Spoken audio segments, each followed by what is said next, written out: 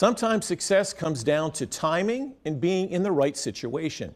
Take Camp Hill. The Lions are on a late season roll. They win a district title and host Philly's West Catholic in a state playoff game. West Catholic lost all 9 regular season games, but is the only Double-A team in District 12. The Birds made the playoffs and won its first game of the season just last week to get to tonight. The host Lions taking the field in the all-white unis for this one. And pick up the action first quarter. It's Camp Hill's Drew Brandstetter. He goes to Kobe Moore. That starts off the scoring with the touchdown. 7-0 Camp Hill on top early. Second quarter, Brandstetter is going to drop back into the pocket.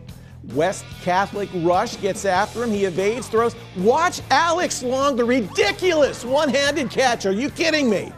Touchdown. It's 12-0. Fourth quarter now, West Catholic's Mason Boyer off the snap.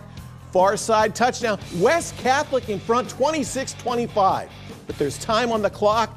The Lions still have a chance. Brandstetter going to do it with his feet. Finds the opportunity, finds the space up the middle, all the way down, first and goal inside the 5.